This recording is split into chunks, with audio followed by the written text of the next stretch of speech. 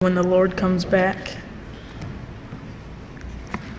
When the Lord comes back, every eye shall see, every one shall gasp, and every one will bow the knee. The Lord will divide the crowds. The crowds will go left and go right.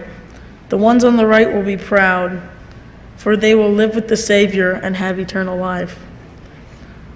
The ones on the left will be cast out. Their names were not found in the book of life. To the lake of fire they will be cast about, those who love the darkness and not the light. But the ones on his right shall reign evermore. With praise they will praise the Lord day and day. Hallelujah! Flesh will be gone, no need to snore, for we'll never tire. And give praise and walk with him upon the shore. Hallelujah.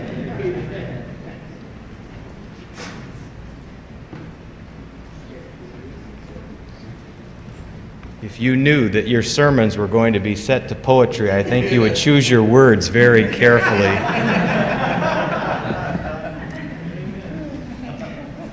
You know, I find it interesting that he didn't use the first portion of Brother Gresham's message and have poetry about epistemological views and the veracity of God. Maybe when he hits high school, he can use those words. Our first text, Revelation chapter 1, the first 3 verses.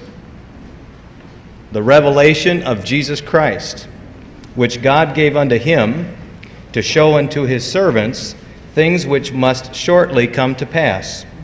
And he sent and signified it by his angel unto his servant John, who bare record of the word of God and of the testimony of Jesus Christ and of all things that he saw.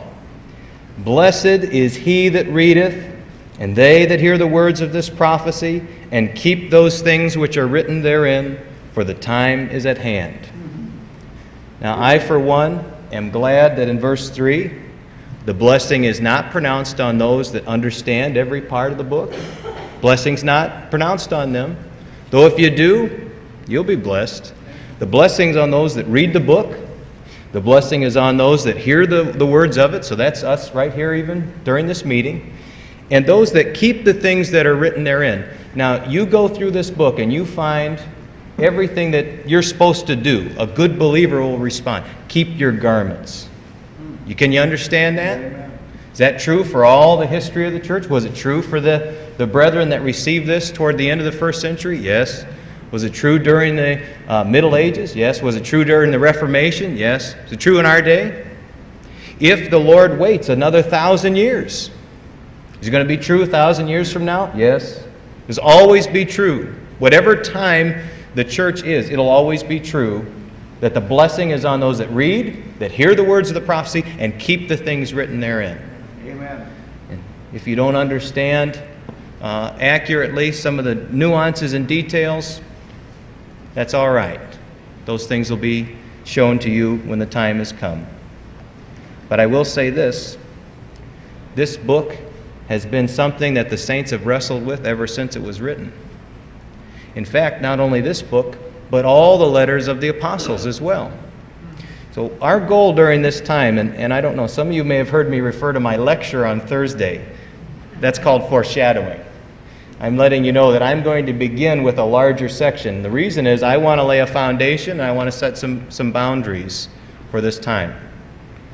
One of the things I want us to see is that the message of the details of the return of Christ don't have a monolithic view that, oh, the first century, everybody understood it then and somehow it got hidden. What did Paul have to do to the church at Thessalonica? Wasn't that an apostolic founding? Wasn't that right there?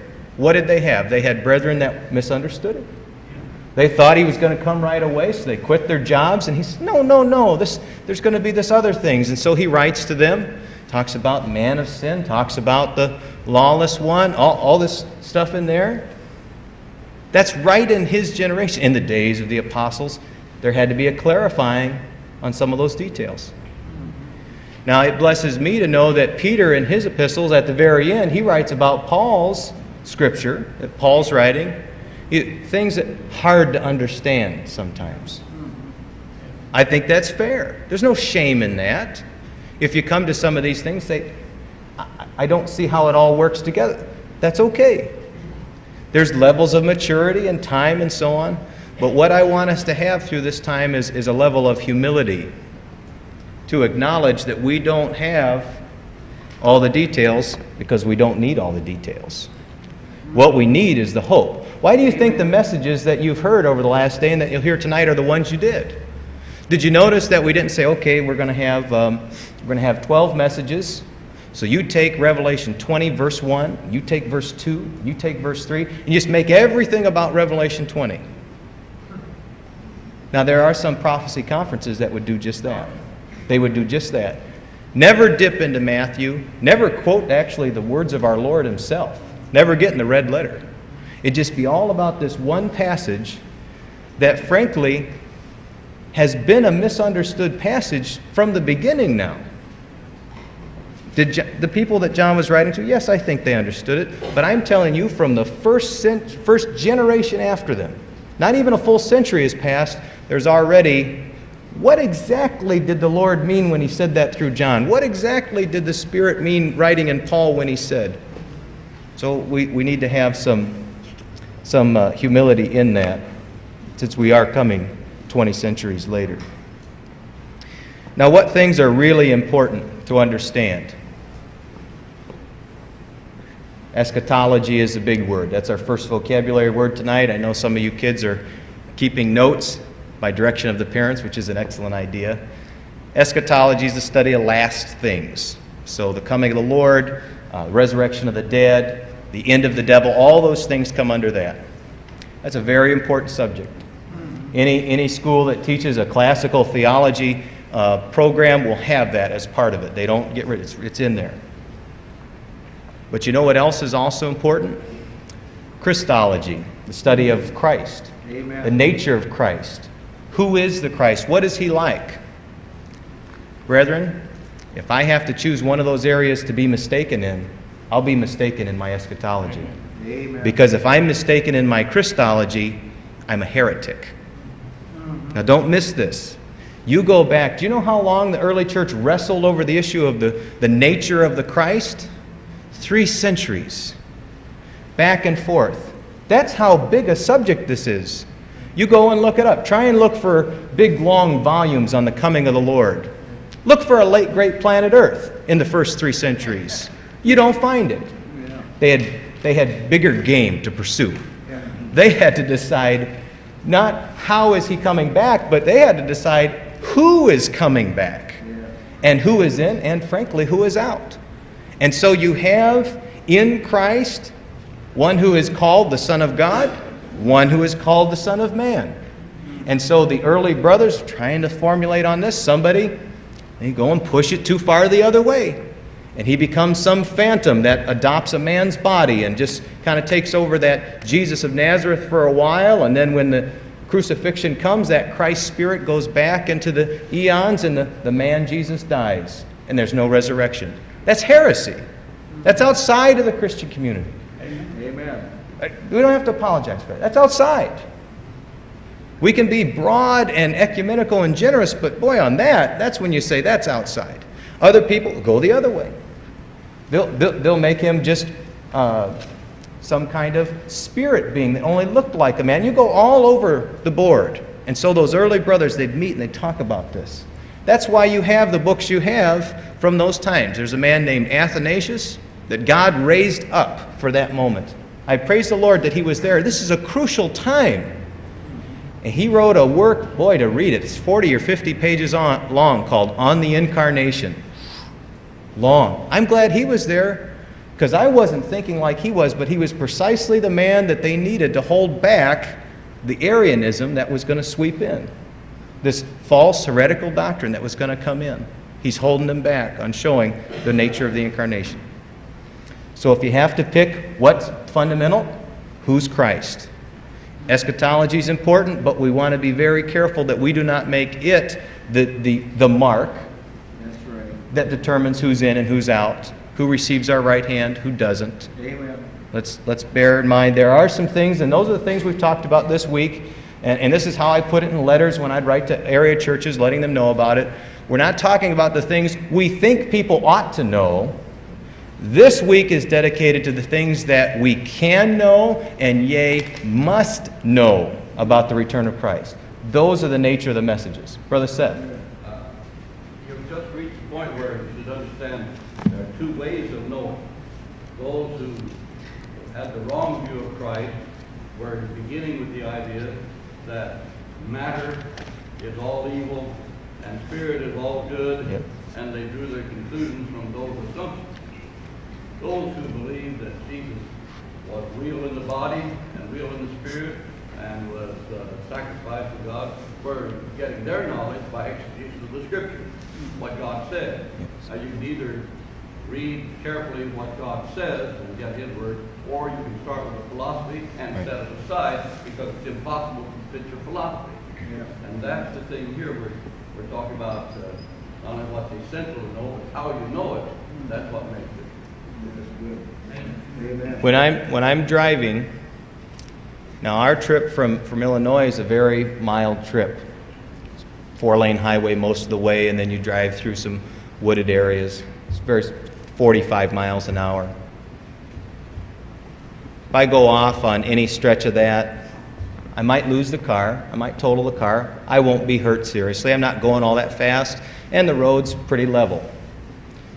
Now, when I was down in Mexico about 4 summers ago, and you're up at 5,000 feet, 9,000 feet, 11,000 feet, and these aren't made by U.S. crews, these roads that wind and back and forth. You don't go clipping right along those kind of roads. Because if you make a mistake on those kind of roads, you're lost. Yeah. And I don't mean you don't know where you're going. I mean you're dead. Well, in these areas, when we talk about the nature of Jesus, who is He? What is He like? That's a mountainous area. You be real careful where you're driving in those areas. You don't become hasty. You don't say things off the cuff because you know what? You'll fall into heresy. Because you get sloppy in your expression. So just be very careful on that when you're speaking about those things. What the brothers came and affirmed was what Scripture affirms. Son of God, Son of man. Not competing, not contradicting, but yes, both. Jesus is both. And when we talk about eschatology and the matters of this week, the end time, it's a little different area. Because there's some things that are clear and there's other things that frankly aren't emphasized near as much as who the Christ is. You go through the epistles and over it's telling you about Jesus. Over and over. You can't miss it. If somebody comes to Scripture and comes out with the idea that Jesus was just a man that the Spirit adopted, they're wrong. They've missed it. But please bear in mind, if some brothers come to Scripture and they come out with views that differ with us on some of the details, this is not always out of a wicked, malicious motive. Sometimes it's just a mistake. We have to bear in mind there's different levels of maturity, different environment, different forces shaping us. So we want to have some generosity. Again, doesn't mean we don't care about Scripture. But it does mean we care about the unity of the body as well. And we care about being brothers and sisters in Christ. Because you know, if you talk to a Hindu, they're not going to care what your millennial view is. Why? That's not part of their discussion at all. The discussion about the millennium and about what's going to happen in the year 2000 and all that stuff, do you realize that's a Christian debate? It's within the body. Now, there may be some I know that are wolves in sheep clothing. I'm aware of that. But I'll say at least in a surface sense, they make a profession of Christ. I'm not going to judge their destiny, but we're the ones that debate about it. Time magazine, they see it as a curiosity. U.S. News and World Report in the past year had a cover article on prophecy, and they look at it, and it's a curiosity, but it's not really their doctrine. It's ours. It's our area we look into uniquely. The Buddhists don't care about it. The atheists don't care about it. They're outside the Christian community. When I was at Indiana University Northwest, when I started college, just up the street, Gideons were there placing New Testaments. And so I was a young believer. I walked over and introduced myself, encouraged them, accepted the New Testament, thanked them for their work.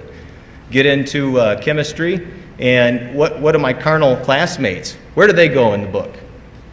Where do they go in the Bible? When you get a free New Testament, what do they turn to? Revelation. Nobody asked me about Romans. They wanted to know about Revelation. Nobody asked me about Hebrews. They wanted to know about the harlot. That's where they're digging around, looking at these pictures and images that are described there, the visions. There's a carnal fascination with the book. Now, that's bled into the church. And there's some doctrines that foster it. They really do. There's some views of the book that foster this weird fear about the book. I heard about a man that went insane after reading the book. And you just have that view of the people where God has said at the very beginning of the book, where we started, a blessing upon those that read this book, a blessing upon those that hear the words of the prophecy, a blessing on those that keep the things that are written therein. That's why you read it. You want to keep it. You want to obey it. You want to honor it. And you want to understand what God is doing.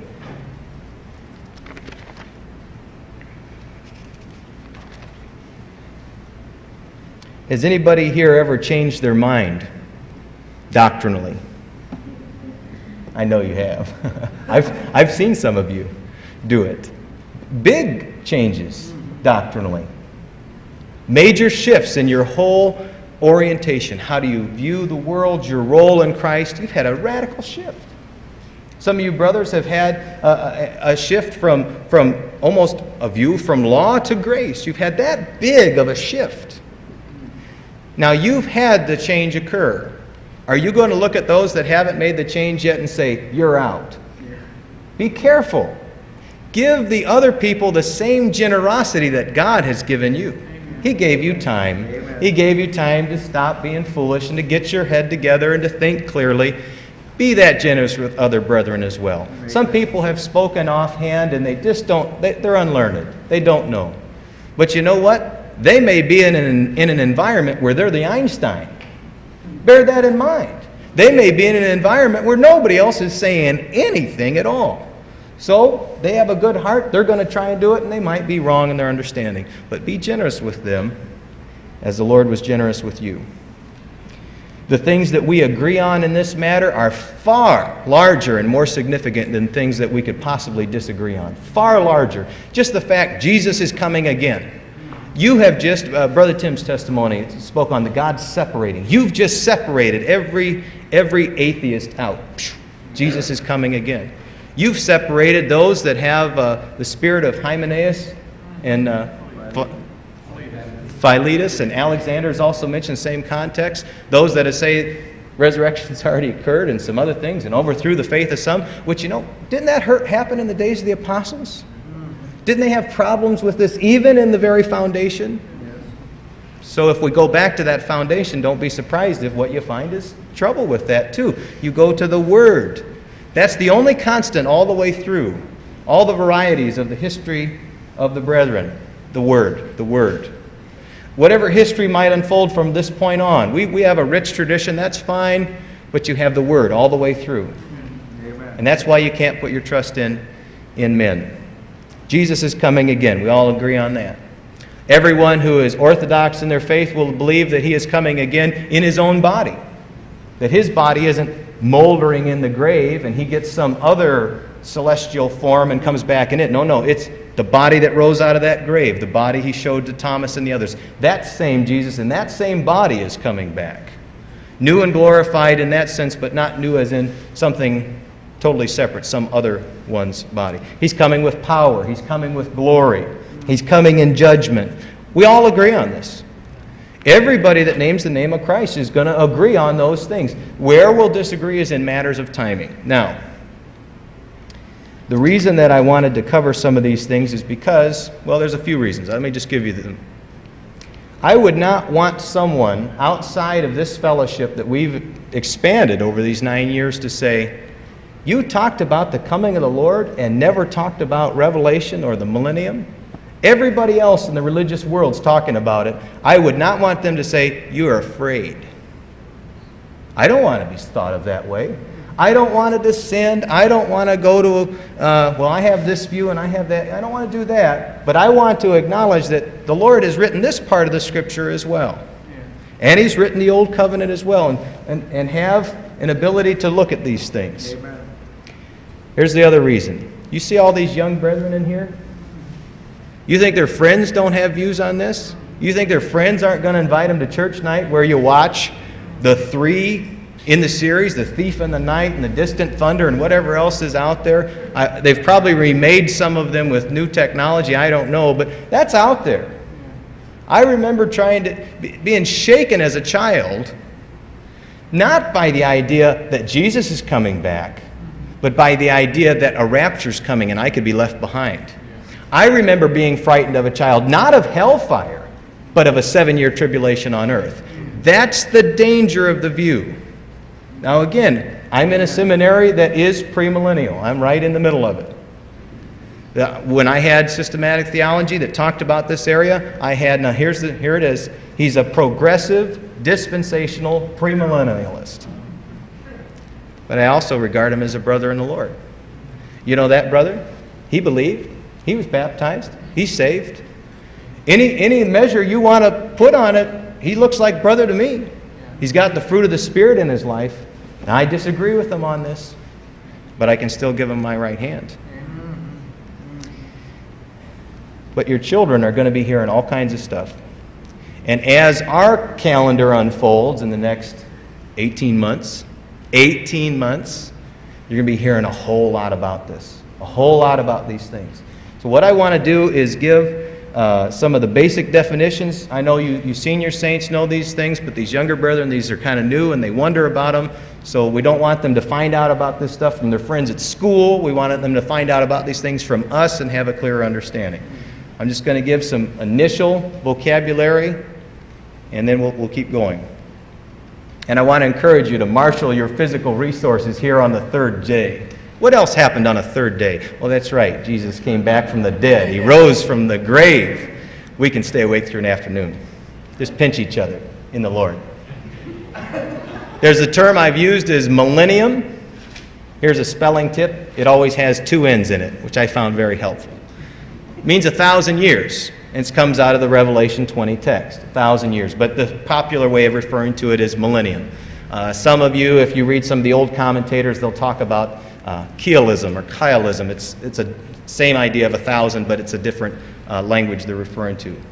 What you'll have is a pre-millennialism, a post-millennialism, and an amillennialism. Those are the 3 basic views.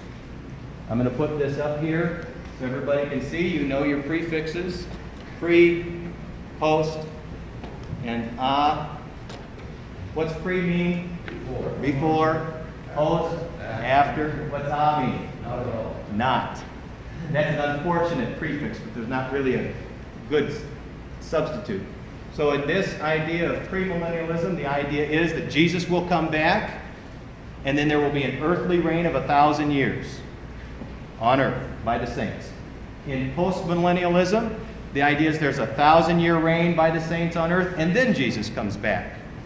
And in amillennialism, it doesn't teach that there's not a 1,000-year reign. It teaches that there's not a 1,000-year reign that is a literal 1,000 years.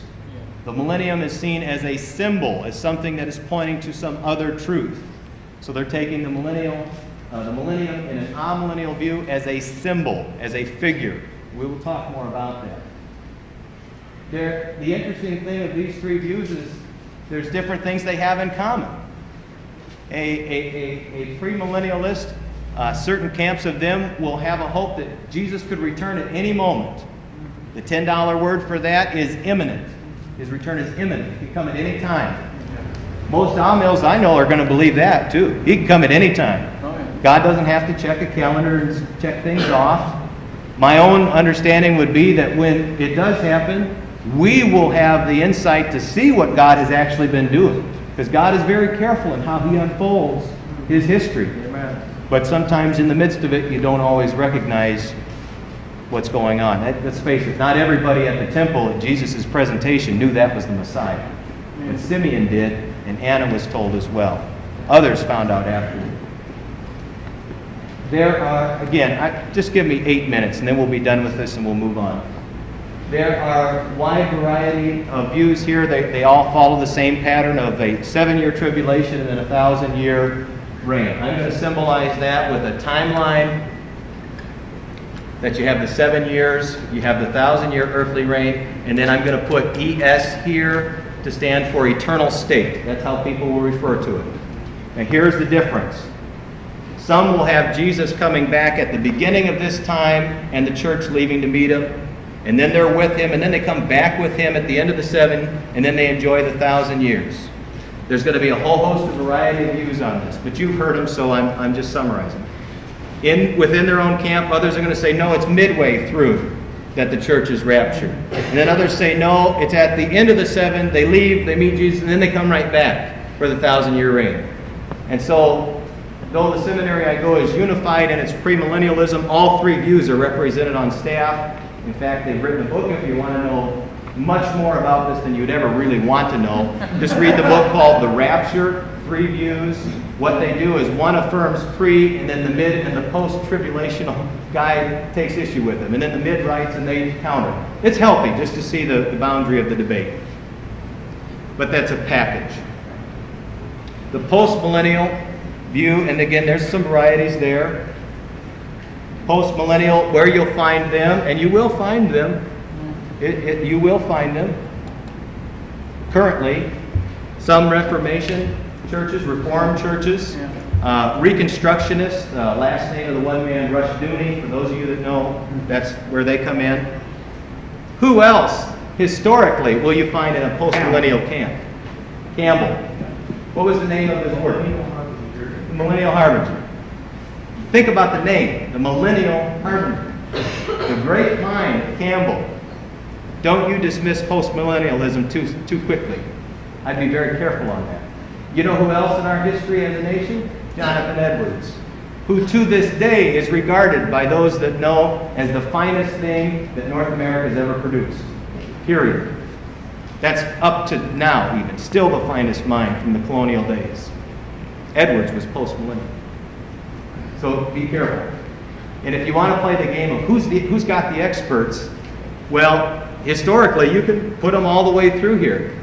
My own leaning is, I think you can find some really big experts on the post and some really big ones on the amillennial. You can go back to Augustine, City of God, basically amillennial. You can find some heavy weights in church history on this side. So be very careful in this that you don't just, they're not even to be considered. A premillennial view is basically, and some will differ with this, but you can't escape it, it's basically a pessimistic view that things really, really get bad. And then there's this golden age, and then there's an eternal state. But the golden age is by force. By force. Yes. Not by faith. Yes, it is. There will be a rebellion at the end of this time, according to their view, which is a very strange view in my mind, that Jesus can reign as king, but not completely. But I just wanted to touch on that. The post-millennial view, I've got to tell you, I find rather encouraging just to read some of their writing. They've got a basic optimism about them. They've got a basic, the gospel will change people. And if it changes people, those people are in a society. And if they're changed, then that society is going to be changed. And you find yourself reading it saying, I know politics isn't the answer and so on. But they're not giving up on the world either. They're not just saying, why vote? Why be involved? Let's just run to the hills. You don't find that in them. They want to see culture change. I kind of appreciate the work that's out there by some of them. And by the way, when you read for 150 years ago, you read Campbell, read some of Charles Finney, sees widespread revival. He says at one point, I think the beginning of the millennium is about 3 years hence. Yeah. Other times later, he gets disappointed and he says, how many ages of millennial glory have been lost because the church won't pray? Now, I kind of appreciate that kind of faith that says, God expects us to be occupying till He comes. Not running and hiding in a cave somewhere, but being ready and working, salting the earth. There'll be some variety here, but what will happen is that if you symbolize this as the time of Christ and His crucifixion and the time of His return, that there'll be varieties now, but basically during that time period, there is this 1,000-year reign of the church, and again, there's a whole host of varieties. But what they do is they take the 1,000-year picture and make it, see it as a not literal but a figurative picture. That's just the basics there. I don't want to debate those points. There's books out there galore to look into it. The point is, and all the way through this meeting, what has been, from message 1, what was Gene's message? The necessity of readiness. So that if all this, by the way, crumbles, and there's some alternatives that we don't even know about, and God decides, I'm going to do it this way, which He's decided from the foundation, by the way. I don't mean He's whimsical. I'm okay with that. I'm okay with that, as long as I'm ready. I want to be ready when He comes. So we want to guard that this doesn't become some club. Now, turn please to Daniel chapter 7. Daniel chapter 7. You all can keep breathing. Don't worry about it. The moment you say Daniel in some church meetings, you just feel the breath kind of go out of people. Daniel 7. First 7 verses. Daniel has this vision. He has a vision of 4 great beasts. First, like a lion, had eagle's wings. Verse 5, another beast like a bear. Verse 6, another's like a leopard, had 4 wings. Verse 7, fourth beast, dreadful and terrible, strong exceedingly, had great iron teeth. Now stop right there. Just that picture. This is what Daniel sees these visions. You can make an argument just right there that, well, okay, there'll come a day when there's an actual beast, flesh and blood, and the animal kingdom's going to look like this. There's going to be some lion, some winged lion. And you could maybe make some kind of crazy argument. Don't worry, nobody does, but follow me. Make the argument that, okay, someday God's going to make this winged lion will appear. You can make that argument so far. And that's called taking this text literally, at face value. But the problem is you'd have to stop right there to do that. Because if you keep reading, it talks about a horn, and the horn has eyes of a man and speaks like a man, and suddenly you're seeing the text. I don't think he's just talking about flora and fauna. I don't think he's just talking about natural animals here. And then, look down in the chapter, he actually gets this text explained. This is one of those great passages where within Scripture, the preceding Scripture is explained. Look at verse 15. I, Daniel, was grieved in my spirit in the midst of my body, and the visions of my head troubled me. I came near unto one of them that stood by and asked him the truth of all this. So he told me and made me know the interpretation of these things. Verse 17. These great beasts which are 4 kings, which shall arise out of the earth. Now right there, those pictures of the animals, he's not talking about an actual animal you touch. It's a picture of a kingdom. He tells you that. That's the difference between a literal and a figurative. Daniel is having this truth given to him in a figure. This is a picture of the details are behind it. So when you look at the history of this time, then you can see what's going on. You can see the rise of the kingdoms. You see this trait, Babylon, the Medo-Persian Empire, the Grecian Empire, the Roman Empire. You just see it. Just look at history and say, oh, well, that's what it is. It's so clear that if you have a study Bible, what they'll do is they'll show you these beasts. Boom, boom, boom. And then they'll identify the kingdoms because they're identified in the text. Now, if you're going to have this understanding of Daniel and you come into a book like Revelation, why do you think it is there's people in this bottom part that will say, maybe this 1,000 years is a picture of something else? Because in that same context of that book, he talks about a great red dragon, but I'm not afraid of some giant reptile coming. It's a picture. And that dragon is identified in Revelation. The deceiver, the old serpent, Satan, the devil, they tell you who it is. That's why people go the direction they do on some of these. You're in the Old Covenant Scriptures. Turn to Isaiah 65, please. Isaiah 65.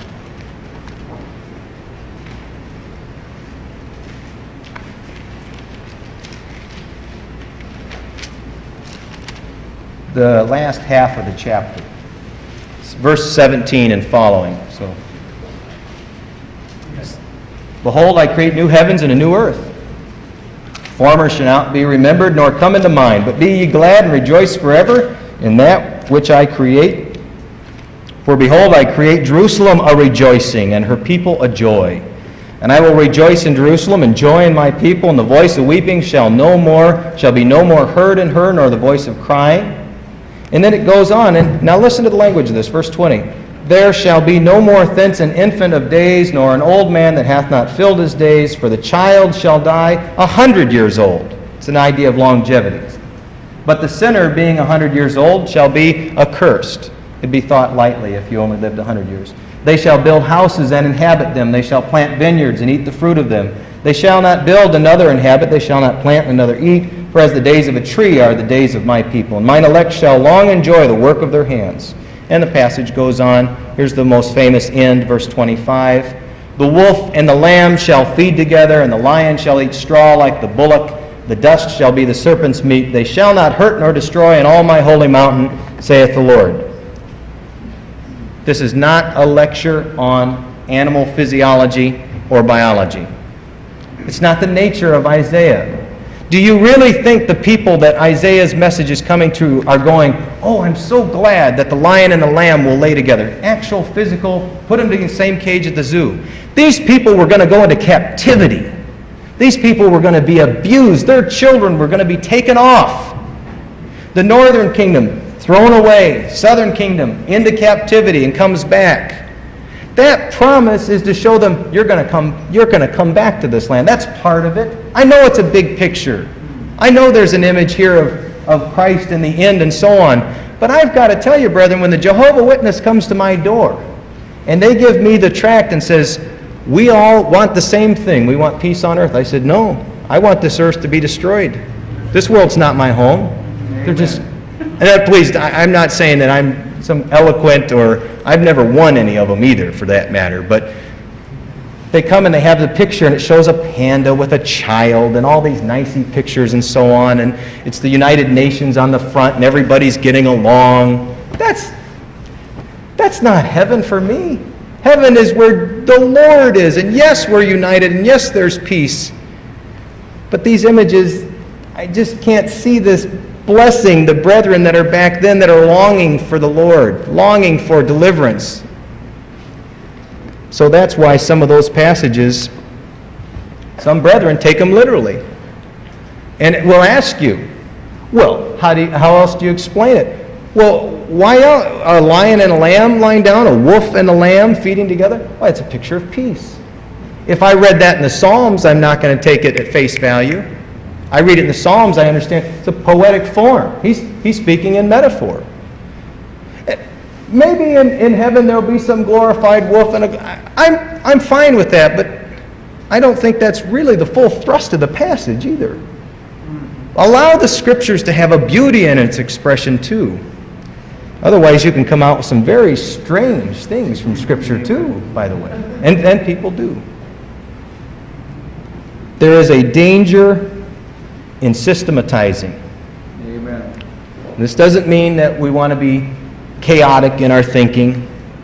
The word of the Lord came to me and you just grab something out of the air. Might be quoting a newspaper for all you know. You want to be disciplined, you want to give your mind over to the Lord, but you want to be careful that you don't come to Scripture and put it on the chopping block and say, well, this has just got to be this way. And so, boom, you get it all packaged together. Because that's where some will go astray, is that they come up with a system, and the Scripture is really creaking under being forced and put into this mold. And then time passes and current history changes, and suddenly the system fails. Just remember this word from Brother Robert Cobb. Weird things can happen when you believe false doctrines. I love that. We'll talk more about that in a moment, but I do want to give an opportunity to pause here and let any of your other brethren share. You think? Brother Jason? What I have seen there is a difference between what is held dear in the seminary classroom and what is held dear in the church pew. Yeah. And for what I've been exposed to anyway, I don't want to make some broad sweeping generalization. Yeah.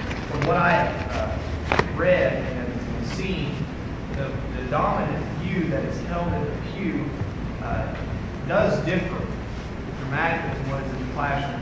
And you'll see that in the classroom, in the seminary classroom today, for the most part, it is pre-millennial view that is dominant right now. Right. But that hasn't always been the case. And Right. if you study, you already touched on it, but if you Right. study history, many times the social climate of the day will actually determine the view that is held most dear. And if you study the history of, when you were talking about the post-millennial viewpoint, if you study the history of those times, that was in the middle of the Industrial Revolution. There were some very strange, we might call them strange things happening sociologically at that point in history that actually influenced the theology of a lot of major thinkers of the day, including Alexander Campbell. And there was progress. Progress was the word of the day, so to speak, at the end of the 19th century. And post-millennial was the dominant view. And so culture does have an impact upon a person's eschatology. Right now, things look bad, basically, especially in our culture. And so premillennialism, which is a pessimistic view, has become more dominant. I think there's a cultural explanation. I'm going to talk more about that a little bit later. Brother Given? Yes, there was one other view that is gaining prominence. It's called preterist view. Yeah. 87 years that Jesus has already come and dead is already raised and everything away. I'm going to give this is white theology here. I'm going to affirm that these three views are responsible for the distortion of Christ's coming. I'm going to affirm that the reason why people back off from it is these three views. These are the culprits right here. Because none of them are clear in Scripture. You can't open your Bible and say, it's obviously one of these. Yet, the picture's been presented that you've got to lock into one of these. They're got to be official. So people back off from it because they say, well, I can't see this, and they just back off from it. Now, there's one thing that all these anti-preterists do have in common. Christ's coming is not central in any of them. It's not the key thing in any of them. These people don't preach Christ's coming. They preach events that precede or come after Christ's coming. Same with here, same with here. Here is the here and now. The here and now is the emphasis. Here, the here and the now is the emphasis.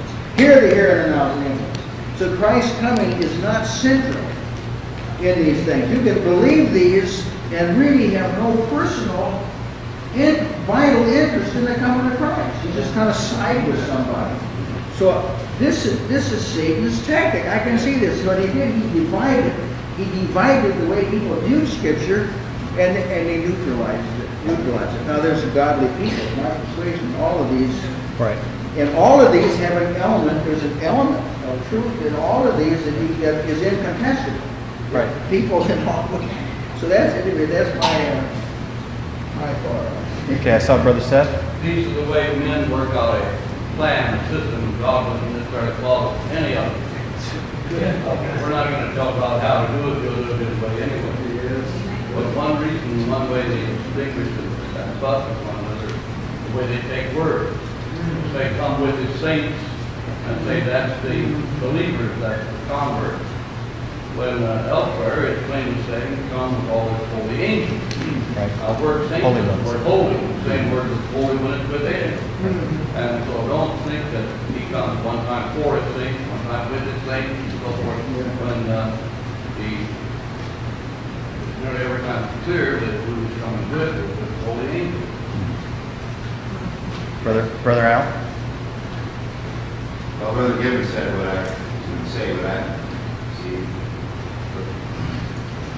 post-millennial and non-millennial view, I suppose, have the most merit to them because they ended the coming of the Lord. That's scripturally correct. But still, see, all the time expressions of the Revelation are symbolic in nature. Post-millennial is literal. Found all times after time. Every single time expression in Revelation is obviously symbolic in nature. So we come to 1,000 years in chapter 20, and all of a sudden this is literal. So this doesn't make sense. And in chapter 20 of Revelation is one of the most obscure portions of the Bible. And yet we start with this as our turf for building superstructures of doctrine. This does not make sense. We start with something plain to build the Scripture. Usually the main reason for the premillennial is that in the Old Testament, God promised the land of Israel to them perpetually, forever. Well, people were go along, mean for a long time, as long as you are, it doesn't necessarily mean forever.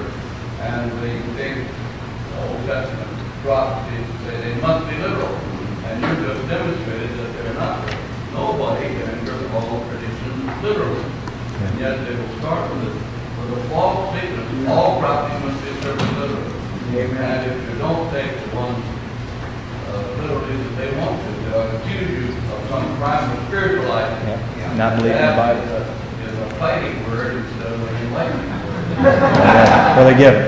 I think that God inspired the Scripture on purpose this way, so that you have to have a personal, invested interest in the coming of the Lord and view it and ready yourself for it, because some of these don't require readiness, like a rapture doesn't in a sense require readiness, because most of you believe you're locked in anyway. So I think God wrote it this way because the truth is so sensitive, it's such a sensitive area of truth that you have to have a personal vested interest in this thing. So he says it so flesh can in fact destroy it. Brother Bill.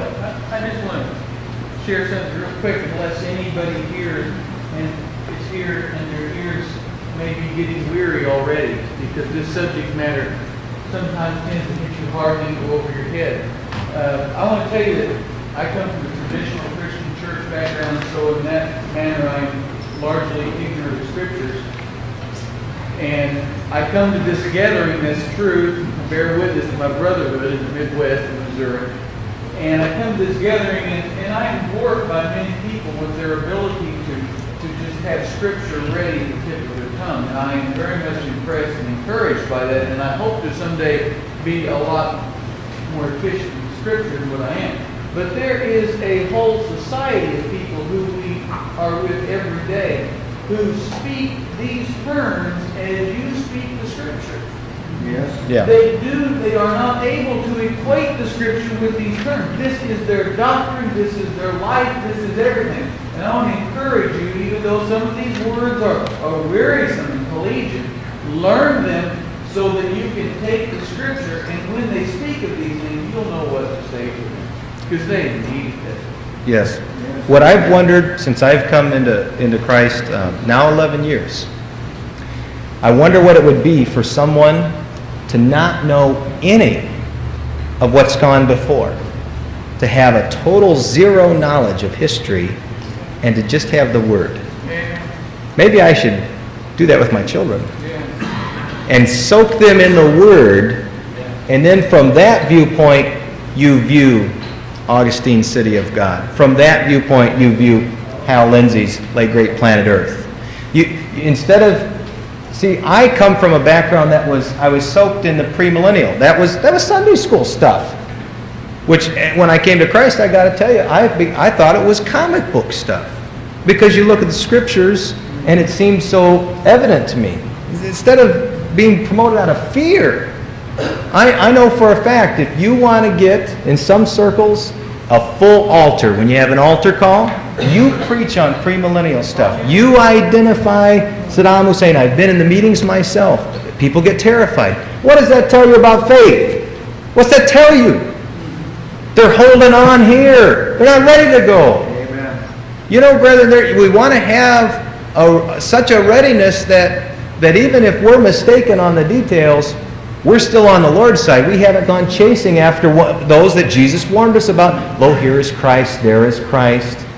There's a Christ in all these views too, and so you have to watch who you're coming with. Amen. Now, Brother Aaron? I'm kind of in tradition with Brother Bill. I was growing up in the Christian church, and this right here, right now, is my first exposure to this.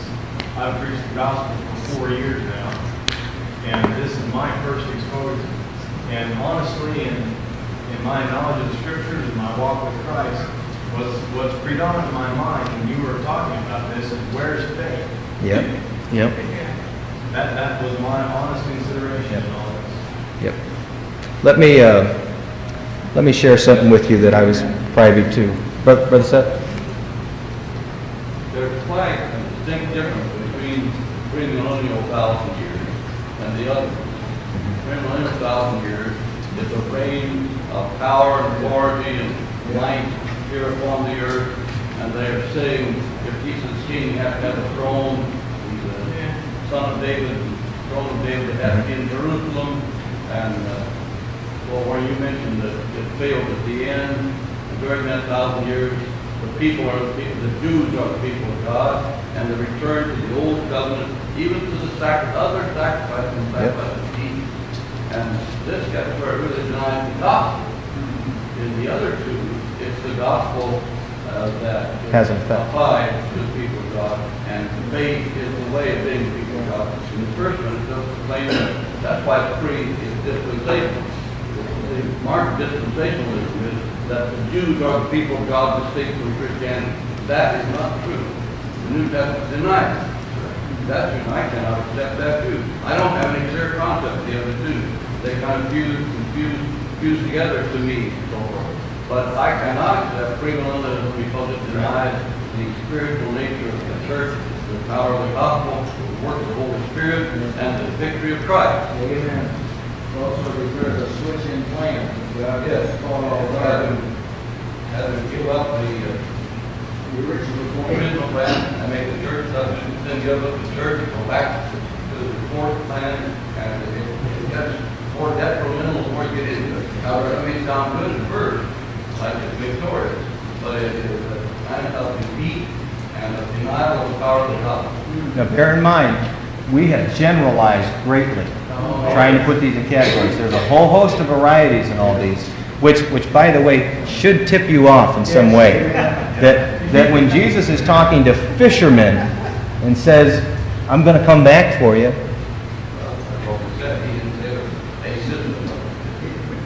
So that should tip you off. Sister Betty?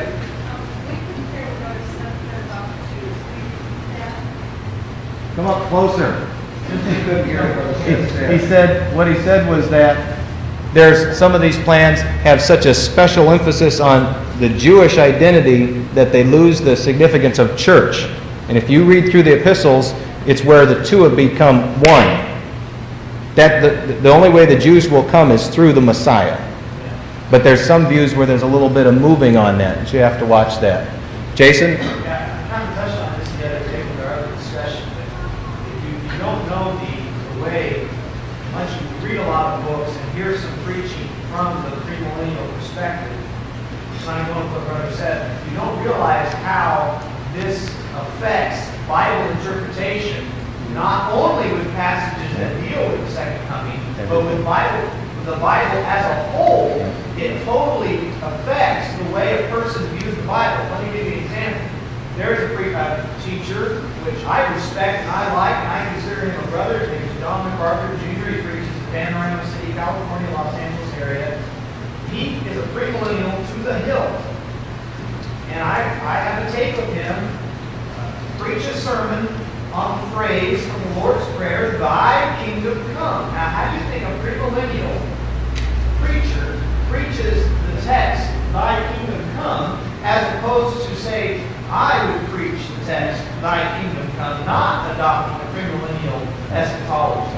I tell you what, it affects the way that man preaches that text. He ends up in what Brother Seth was saying, you end up taking the word kingdom and you end up in 1,000-year military authority, literal throne type of a kingdom. That's where you end up, because that doctrine of premillennialism permeates your entire Bible interpretation. Okay. Brother Wallace was bearing witness to last night. Right. Further out? I suppose if I was to go with one of those three, it would be millennialism, but it would be my own version of it. What I mean by that is, I can go with the symbolic 1,000-year reign that starts from the day of Pentecost and ends with the coming of the Lord, or that whole period. See, but the problem is that in the church world, in theological circles, this all lies in the realm of crystallized theology. I mean, these are, like amillennialism. See, there's some men in amillennialism that spiritualize everything. Everything you can imagine that we would take. There are some things in the Bible that could be taken literally. That's for sure. But these, they go overboard and they spiritualize. See, that's wrong. Yeah. So you have to, and there's nothing wrong with, like on this kind of a subject. Now, are we going to back off from Revelation 20, having said all this? We're going to say, well, we don't want, this is a taboo chapter, we don't want to think about it. No. See, that our approach is to be, there's nothing wrong with your theology being in place. Yeah. On areas like this. On areas like this. So let God teach you. So Right. just have these words down in your soul. And Just think about the words of the Scripture. Just think about other things that God has said, and let God teach you. About the relation. Just little by little add it to your theology. Don't buy somebody else's prefab theology. you have to have the words in your mind for the Spirit to have the material to work on it. Now, I want to take just a moment and share this. This is going to be a tip-off. Now, again, I don't want this to be another hour on pre-mill. That's going to be dry. That horse is going to be dead. So I'm going to guide on this. I'll take input in just a moment. I was sitting in class with and I'll just say it this way because it makes me sound good, a major New Testament scholar. Very prominent. We're studying on this subject. One of the brothers in class who's a fine brother that I've been able to walk with some at seminary, says, I wanted to know why you have a premillennial view. Now, he's explained the whole thing. He says, just what was the main cause? What really brought you to this view? Because the brother in the class has like a Reformed background, so he actually had to change from an amill camp to pre-mill. Now, what do you suppose the answer was? What would be some honorable answers?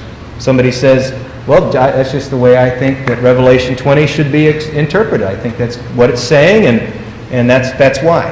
Now, I can work with that. He cares about the text. That I can work with.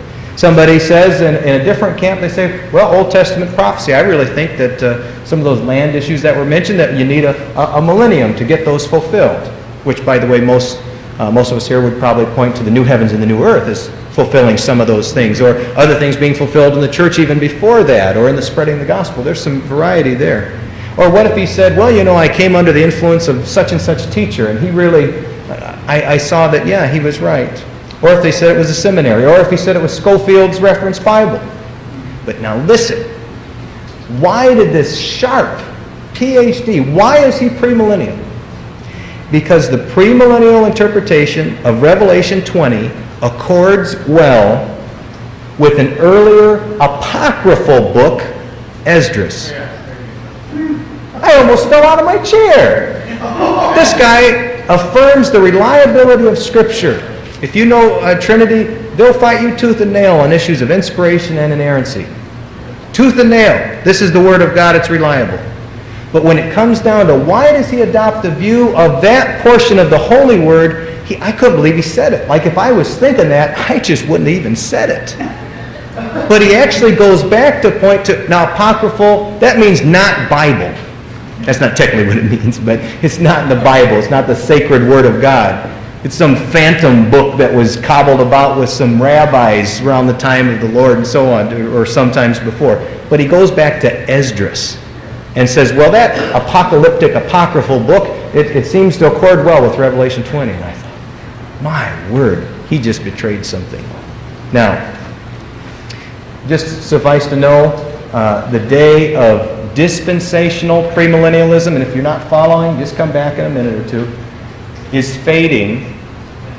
Historic premillennialism still has its strength. Historic premillennialism is not near as offensive. They just say, we think, the millennium coming, and they don't get into all the knick-knack, got to rebuild the temple, got to redo animal sacrifices. That is just so, that's profane to me. There is another creation, and it's this progressive dispensational premillennialism, and you will find some companionship there with them, that they will be affirming many of the same things you would. But I'm just saying, there's all these different formations that are going on. But I think I heard some young man say Tuesday morning something about when he shall appear, that's all going to change.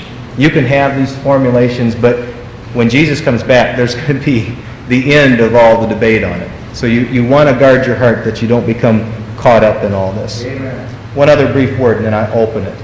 Brother Jason tapped on the issue here that when you look at what causes a dominant view of Scripture, there are historical forces at work. It's so clear that actually it's asserted when men write about it, and I've actually wondered about doing research on it to see if you could actually demonstrate it, but I haven't really come up with a way where I could. But everybody recognizes that when you look in the 1800s, across denominational lines now, not just in one camp or another, but all the way from people who are Paedobaptist to Immersionist, all the whole spectrum, postmillennialism was dominant. There's this spirit of progress Jason talked about. Things looked good. Yeah, you had the Civil War, but wow, we got train and telegraph, and you have this progress. You have a World War I, and suddenly trench warfare changes people's theology. And what you had people who were post-mill, they see this, they see the Depression, they see World War II, and suddenly that hopeful expectation that the gospel will fill the earth and will convert the earth and usher in the reign of Christ, many of those people will leave that post-mill and become more amillennial in their view.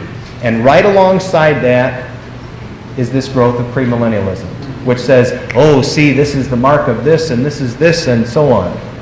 So just be aware of that. I'm not saying that, and this is what I really wanted to avoid. I don't want you to think you come to Scriptures and it's already programmed how you're going to come out of it because of who you are. See, that's what you have to guard against. The Word is pure. The Word is true. Thy Word is truth. The Holy Spirit's working in us. And it is possible to have nothing between.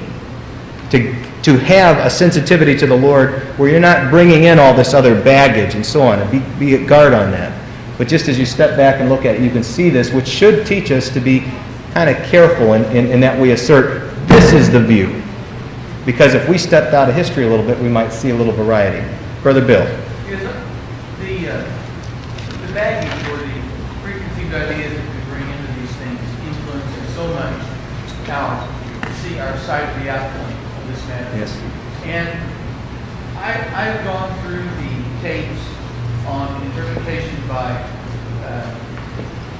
Dallas Lux and Howard Hendricks. Sure.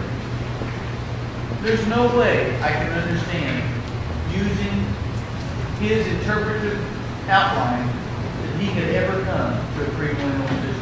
It does seem like an exception, doesn't it? Shit. I mean, but to a degree, I know very few people that don't do that in some area of the Bible. Salvation is another issue. It should make us cautious. This is the same thing. That's right. It should make us really look at ourselves. Yep. How do we rise? The Savior. How? Yes. Brother Seth. I'd like to make another caution. 2 or 3 of these, I don't want to say very many, preachers that I've known that are very energetic and other effective. Adopt this view, they say, just because people life, you can look like their immediate coming victory, and you can win converts with it, and try to have people succeed in my business. Yeah. And I don't like that motivation. No. Brother Gibbon. Yes. Some years ago, we were having meetings in homes, and then some people that were just coming to the Lord. And one night we gathered together, and a lady came visiting, and the late great planet Earth had just been written, and she brought this book in with her. And it was all about coming to Christ. And although the trimmers kind of went through the people who were there, and what was going to happen.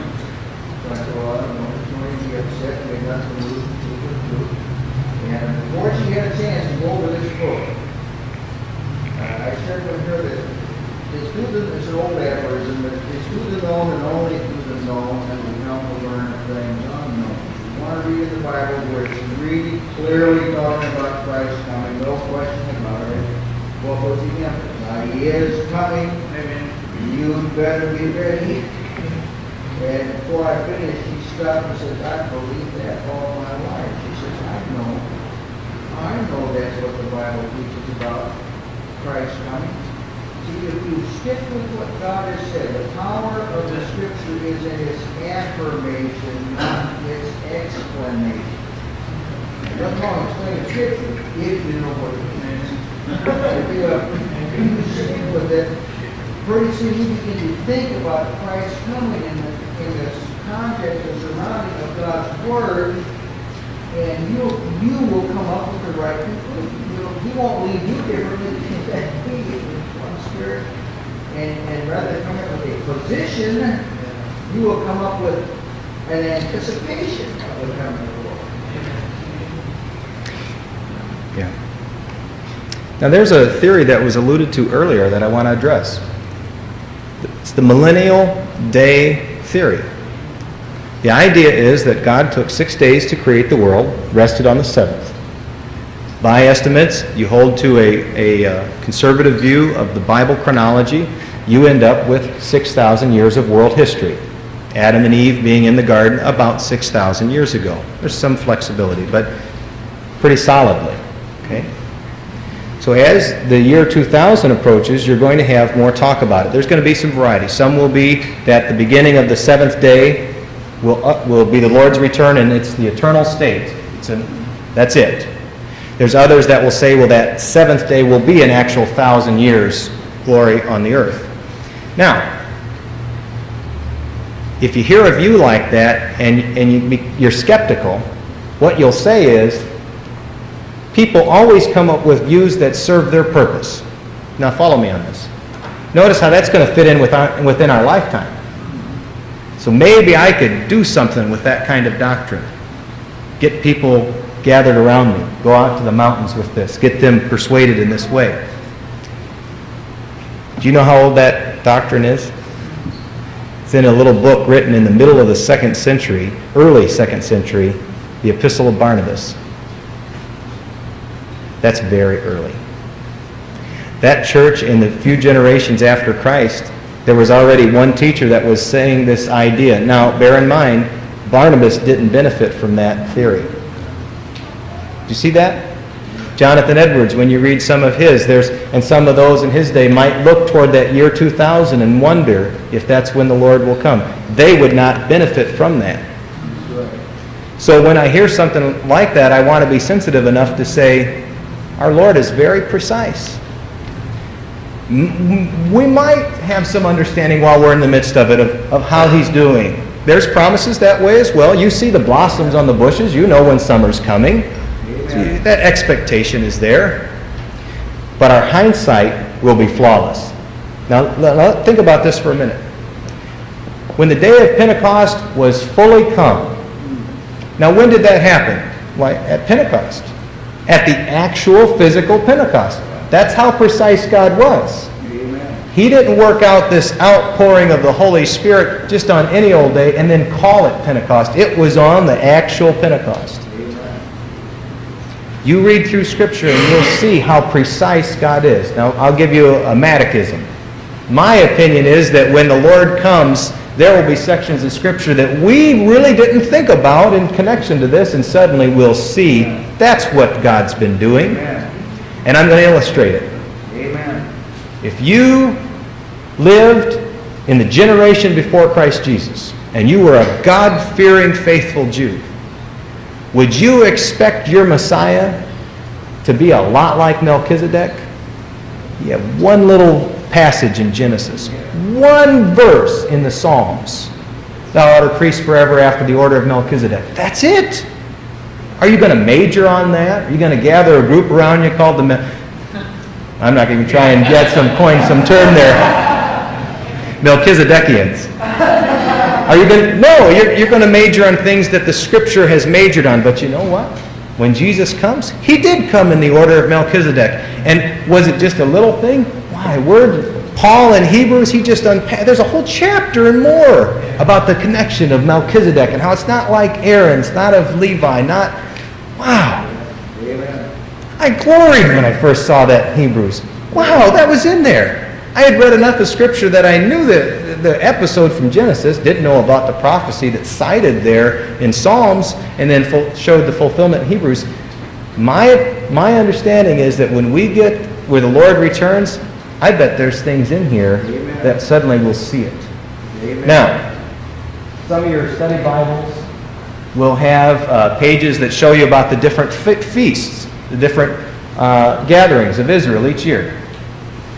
Now, there's a physical Passover. Was there a spiritual Passover? The Lord, our Passover? Yeah, there's a spiritual component to that. There's a New Testament reality to that, certainly. It's at the core. There's a physical Pentecost. There's a spiritual Pentecost when the Spirit comes. So when others will go further with it, though I disagree with their interpretation, I do down here, I have to be fairly generous and say the Lord has done this before. He has worked with an actual time and a physical event. He has. He worked with an actual Passover. He worked with an actual Pentecost. But I'm going to illustrate some of the weakness. Turn to Jeremiah 32, please. Jeremiah 32. 37 through 41. Now you know Jeremiah is writing in a time of captivity. They're not come home yet. Jeremiah 32, 37 through 41. Here's the promise. Behold, I will gather them out of all the lands to which I have driven them in my anger, in my wrath, and in great indignation, and I will bring them back to this people and make them dwell in safety. They shall be my people, and I will be their God. I will give them one heart and one way, that they may fear me always, for their own good, for the good of their children after them. I will make an everlasting covenant with them that will not turn away from them, to do them good. I will put the fear of me in their hearts, so that they will not turn away from me. And I will rejoice over them to do them good, and I will faithfully plant them in this land with all my heart and with all my soul. For thus says the Lord, just as I brought all this great disaster on this people, so I am going to bring on them all the good that I am promising them. And fields shall be bought in this land of which you say it is a desolation, without man or beast. It is given into the hand of the Chaldeans. Men shall buy fields for money, sign and seal deeds, and call in witnesses in the land of Benjamin, and so on. I will restore their fortunes. Now, if I was Jeremiah and I received this word from the Lord, you know what I'm going to think? I'm going to think, we're coming out of this captivity. We're going to go back to the land, and we're going to be able to have our property back that we've been driven from, and our children will inherit the land. I'm going to think that. And so sure enough, when you get the return, early 500s before Christ, that's what happened.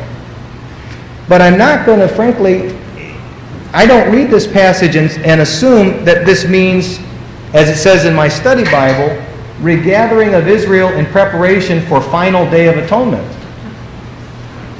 That's not necessarily what that text says. So I'll tell you, when I first went to Trinity, I was kind of nervous.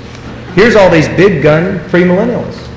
And I thought, maybe I don't really know my stuff. And you know, they've been in the Old Testament, and Gleason Archer knows about 9 languages other than English.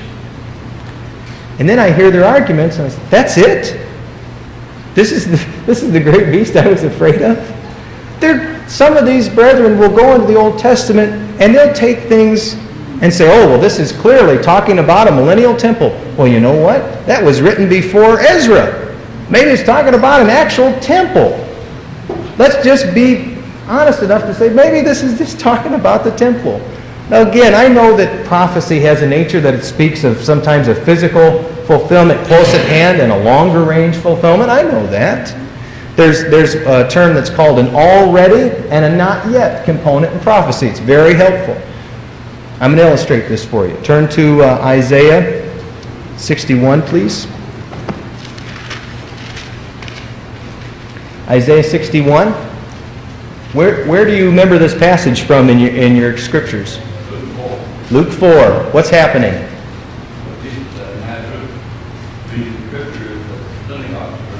Jesus is in his hometown synagogue reading. I'm going to read Isaiah 61. The Spirit of the Lord God is upon me, because the Lord hath anointed me to preach good tidings unto the meek. He hath sent me to bind up the brokenhearted, to proclaim liberty to the captives, and the opening of the prison to them that are bound, to proclaim the acceptable year of the Lord, and that In Luke 4 is where Jesus stopped. Your text continues in Isaiah 61, and the day of vengeance of our God. If I read Isaiah 61, I would see these events like this. The Spirit of the Lord upon me, good news gospel, and the day of vengeance. You'd see it together. We know from the Lord they're actually apart. There's an element where from Isaiah he's looking. Let's see, how am I? Boys, stand up for me, two of you. Stand up, stand up. Benjamin, come and stand right here. Right there. Right there. Now, if I'm Isaiah, and this prophecy comes and I'm looking ahead, I don't see two boys, I see one. And I think they're going to be right by each other. But when you come in the history and you come to this moment, and here's Jesus at the synagogue, the day of the vengeance is still down the road a ways. Thank you. You can be seated now. You have been included.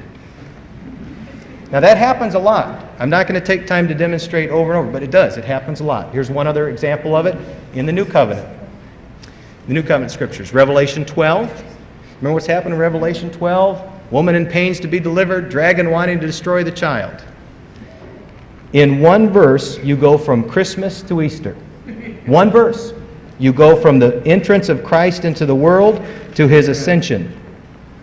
She brought forth a man-child, verse 5, who was to rule all nations with a rod of iron, and her child was caught up unto God and to his throne. You even pass Easter on to the ascension. Once. One verse. Scripture can be like that. It's not deceptive.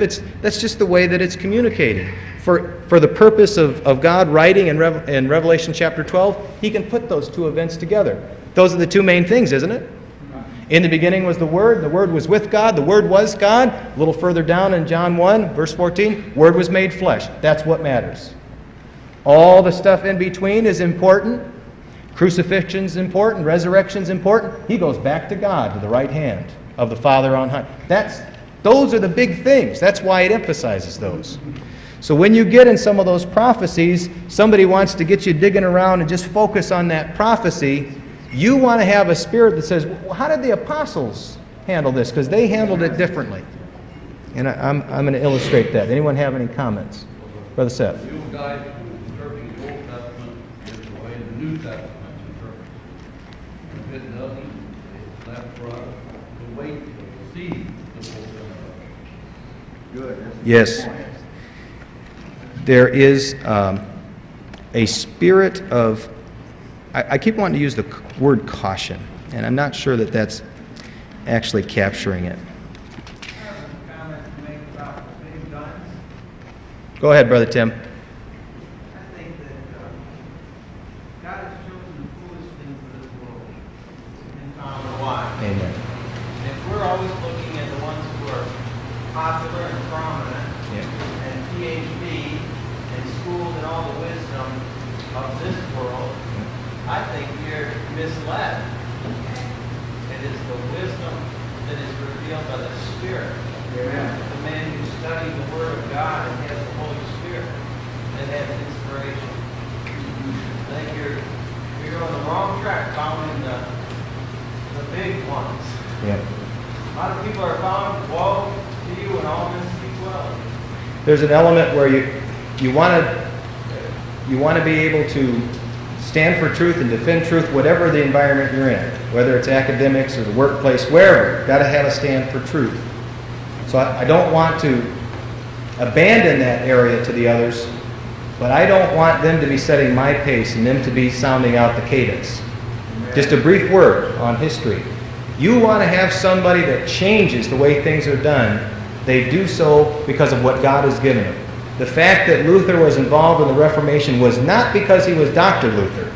It's because Luther believed the Psalms and wrestled with the Psalms and wrestled with Romans. And God worked in him. Not because he was Dr. Luther, but because he was Dr. Luther, people heard what he said. They didn't say, that monk. They had to deal with Luther. Now see, that's the balance in that as you look at it. The insights from God. You're Dr. John Baptist. Yeah, amen. Amen. Brother Bill. They keep him credit, really, showing on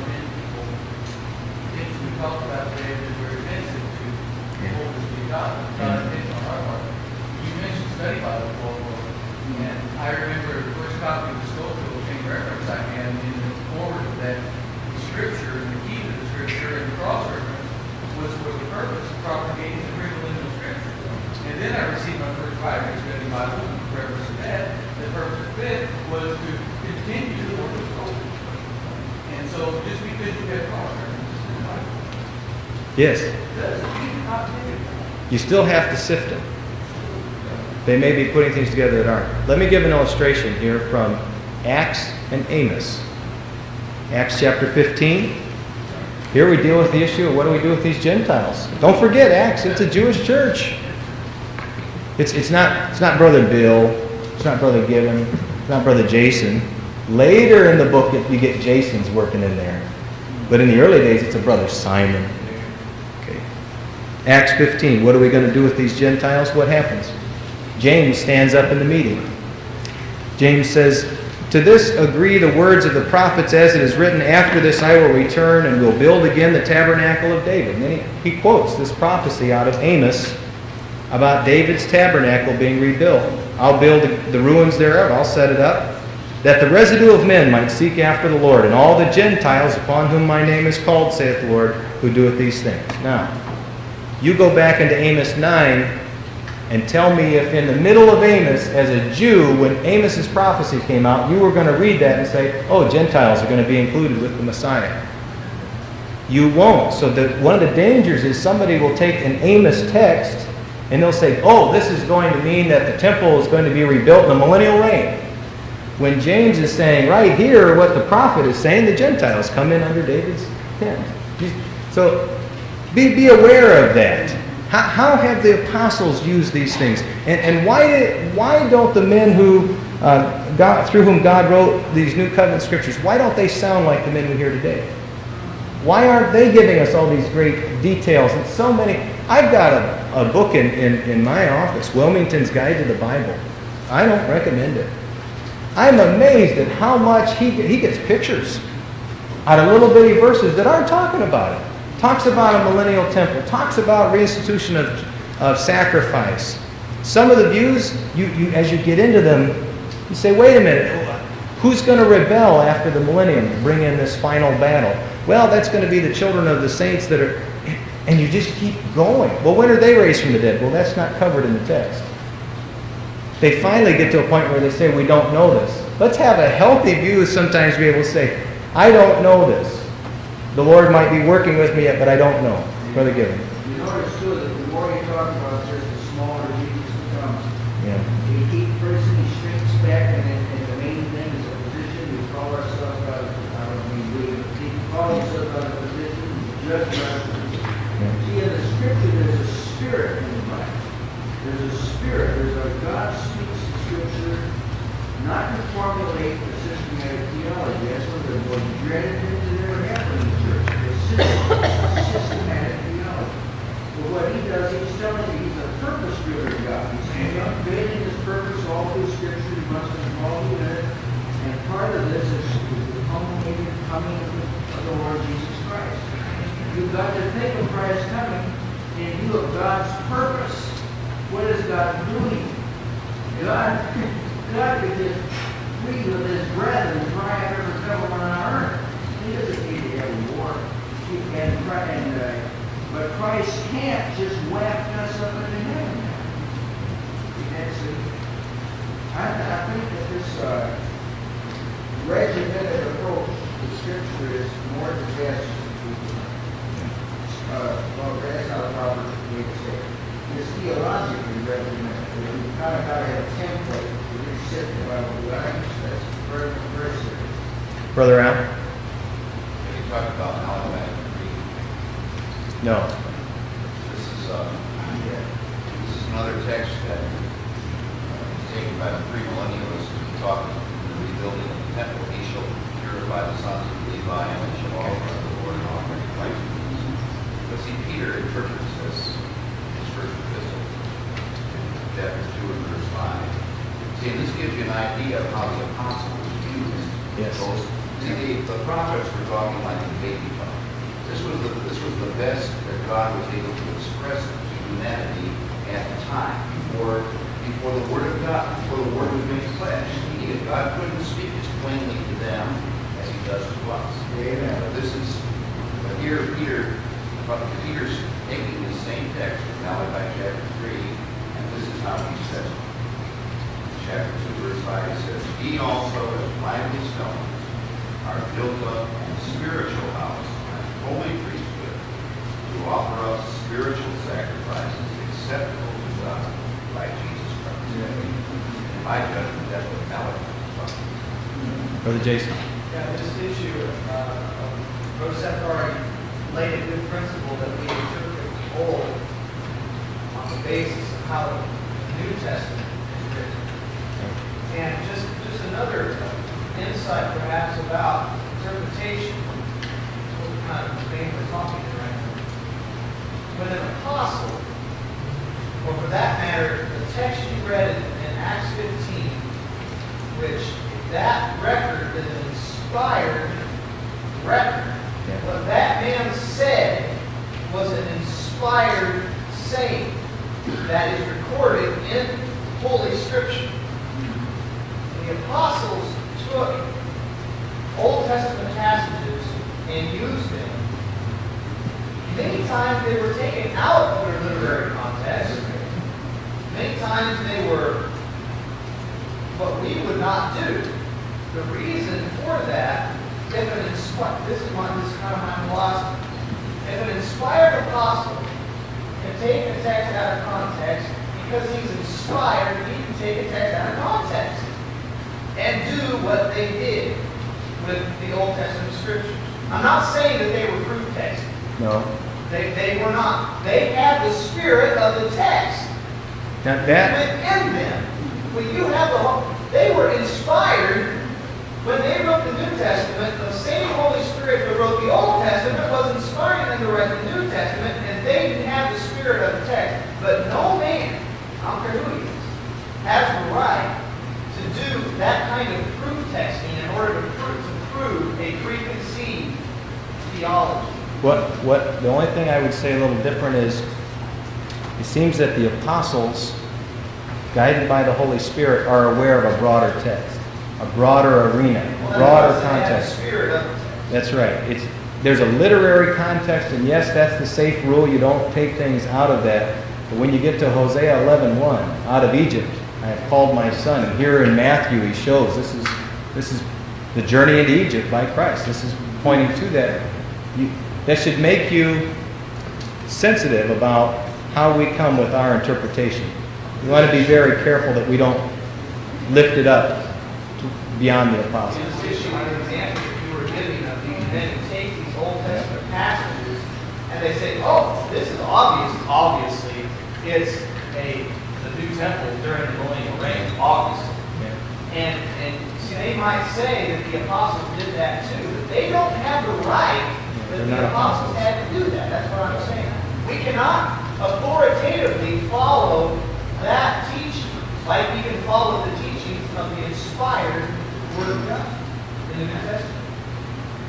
The prophet Daniel, after he received his remarkable revelation, he said, "Lord," he said, "Oh Lord," he said, "I don't understand." And God said, "You're not one either." Pulls up the book and that means somebody after Daniel has to understand what Daniel said. Daniel didn't know what he said. He told you, "I don't understand what I said," which throws the officer in the meeting right in the garbage. He didn't know what he meant. So that tells you what you open up this a little bit before that. There comes a point in time when God begins to work where things become plain and weren't plain before. And I gather that it's going to be the same with Christ's coming. To me, it's absurd to think that there were signs of Christ's first coming, because he told you you can't see the signs of the coming. He didn't know the day of your visitation.